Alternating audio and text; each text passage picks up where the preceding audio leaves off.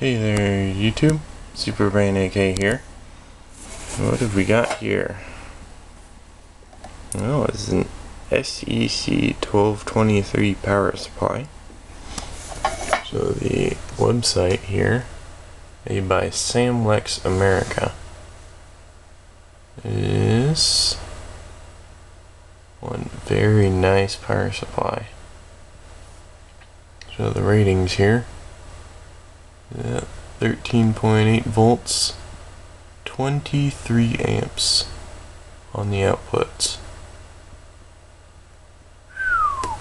I think I looked there, these go for about $100 something, and I was just laying in my grandfather's garage. I went to my grandfather's on the weekend and brought home a bin full of stuff. Including this at the bottom here. 13.8 volts DC, 23 amps. Little fan. There's the power output, positive minus, and power input.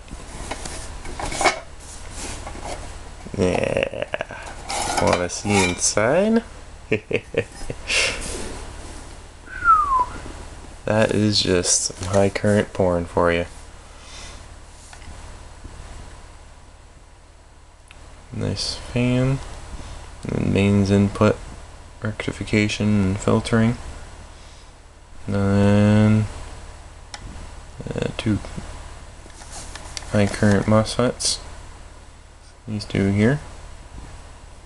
And there's the output diode coming from this massive ferrite. I'll just bring it around.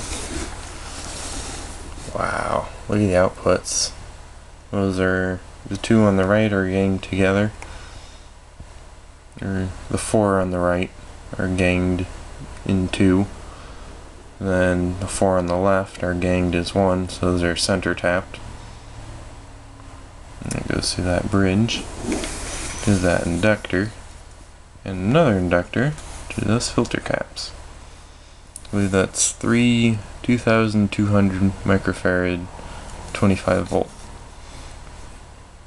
And these little wires here are thermal sensors going to the transformer windings.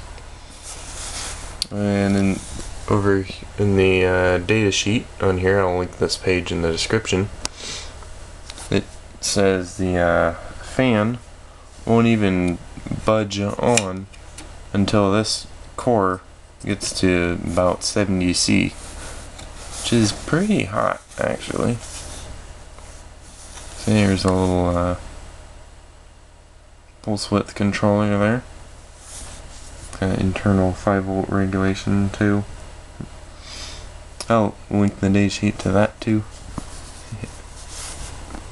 Yeah, all that was wrong with this thing was mains fuse was missing, so replace that. That's a 6.3 amp fuse, and the power switch was missing. See how on here it shows sort of like a red light up switch.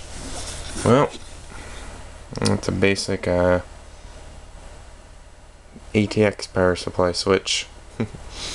Works the same. The other one was 3 pins.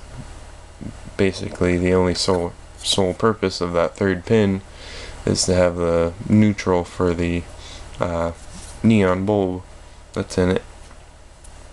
So yeah, just connect the two wires together and it's on.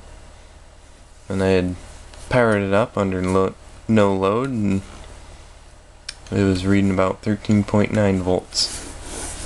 So that would be awesome on that. Replace that whole piece of junk there. And yeah, that'll be a future vid. Getting this powered up and running stuff.